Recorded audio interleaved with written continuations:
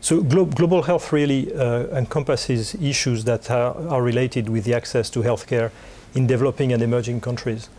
And for the research-based pharmaceutical industry, it really can be translated into a question, which is how to ensure access for all patients, including the poorest, while at the same time ensuring funding for research and development and innovation.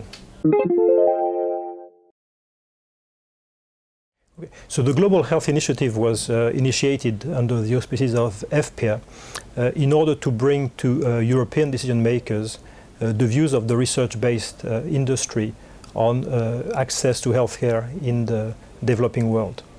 And we felt it was important that the voice of the industry be heard because of the complexity of all the issues related with access to healthcare in the developing world.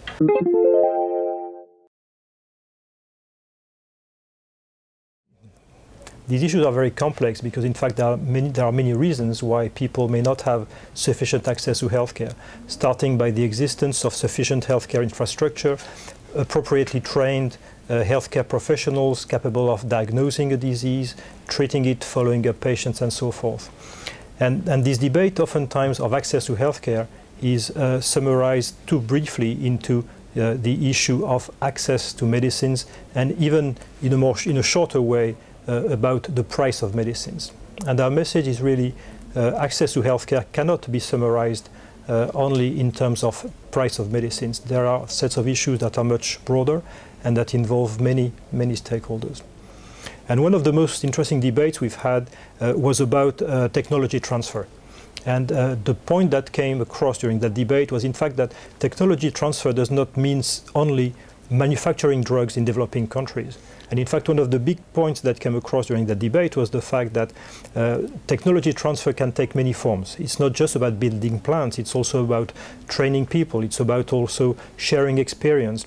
And in that regard, we have set up a partnership with the European Developing Countries Clinical Trial Partnership, the EDCTP, that is a flagship initiative of the European Union for the pharmaceutical industry to work together with EDCTP in offering fellowships for scientists from sub-Saharan Africa to spend some time in the pharmaceutical industry in Europe.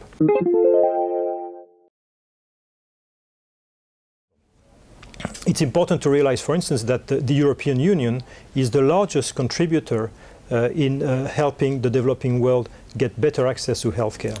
In fact, we feel also that European political decision makers have got something to tell to political decision makers in developing countries. If we look at the European social model, it is very much based on the solidarity system. We feel that this European model that is based on solidarity can be, in fact, very interesting for developing countries to look at. And we believe a lot in experience sharing. We believe a lot in looking at what other people have done, sometimes what mistakes they have done so that they are not repeated elsewhere. And it's also part of our intent to facilitate experience sharing between political decision makers from the North and the South. I think the main challenge for the Global Health Initiative stems from the sheer complexity of what access to healthcare encompasses. It's a lot of very complex, very diverse issues that involve many different stakeholders.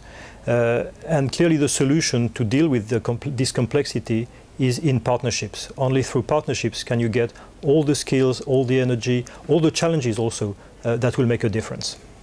So one of our objectives in the Global Health Initiative is really to paraphrase the words of Dr. Margaret Chan, the Director General of the World Health Organization, that the industry, when it comes to access to healthcare, be seen not as the problem, but as part of the solution.